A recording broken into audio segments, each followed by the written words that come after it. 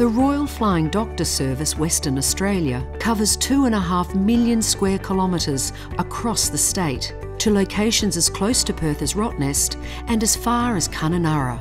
Last year, the fleet flew 7.5 million kilometres with almost 9,000 patients. That's equivalent to 10 trips to the moon and back. In 2009, it entered the jet age with a Hawker 800 XP based at Perth.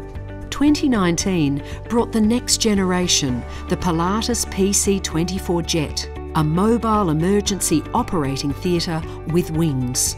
This world first in aeromedical services evolved from Royal Flying Doctor working closely with the manufacturer to include operational features including unpaved airfield and short takeoff landing capability for remote locations, custom rear access door for safer, quicker patient loading, built-in patient stretcher loader, ICU capability for 3 stretchered patients, constant electrical supply while standing.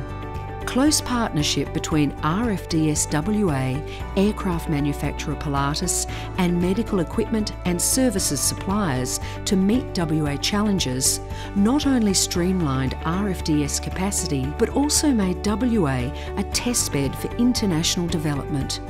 From inception, necessity made the Flying Doctor service an early adapter and inventor, as exemplified by the pedal radio.